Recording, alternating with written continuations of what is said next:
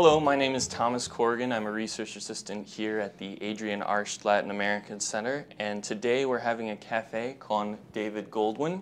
David's our senior energy fellow here at the Adrienne Arsht Latin America Center, and he's just authored a report on Petrocaribe in the Caribbean entitled Uncertain Energy, the Caribbean's Gamble with Venezuela. David, thank you for joining us here today. I want to ask, because you've got such great insight as both an energy expert leader as president of Goldwyn Global Strategies and a former U.S. diplomat, how has Petrocaribe created this culture of dependence in the Caribbean energy matrix? Well, for nearly a decade, Petrocaribe has been a program where Venezuela has provided easy credit for countries to buy product or crude oil. And so the governments have grown dependent on this financing because they pay 5% down or 10% down, and the rest of the money they can save or invest, but more likely they spend it.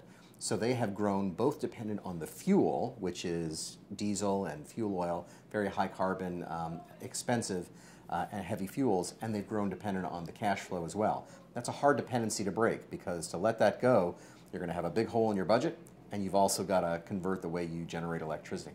Right. And when we think of solutions for the future, not only for the new markets but also environmental concerns, where is the opening for U.S. natural gas, and what are the factors that make it opportunistic for the Caribbean?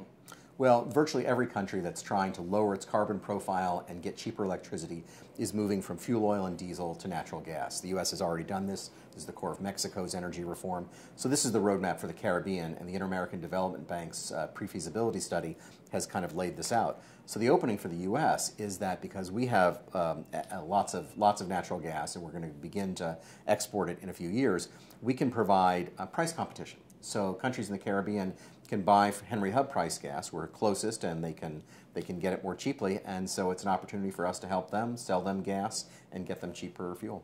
Got it. And it sounds like even with this surplus of U.S. natural gas, there are roadblocks in the way.